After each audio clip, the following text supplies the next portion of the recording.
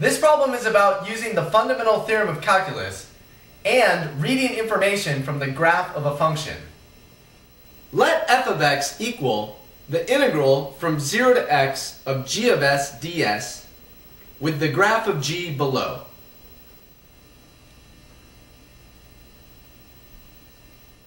Where does f have a local minimum?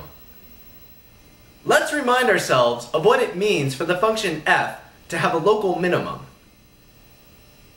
The function f will have a local minimum at a point x naught if the derivative f prime of x naught is equal to 0 and the derivative changes sign from negative values to positive values at x naught. Therefore, in order to proceed, we need to compute f prime of x. Because the function f is defined as an indefinite integral, we must use the fundamental theorem of calculus to compute the derivative f prime. The fundamental theorem says f prime of x is simply g of x. Because of the information we are given, namely the graph of g, this problem is in fact much more straightforward than you might think. Be careful. The answer will not be this point on the graph of g.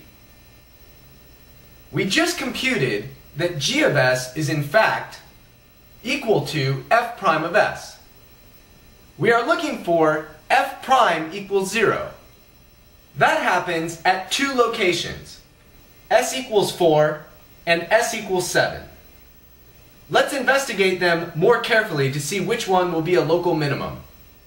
We know that f prime of 4 is equal to 0, but we need to investigate the sign change.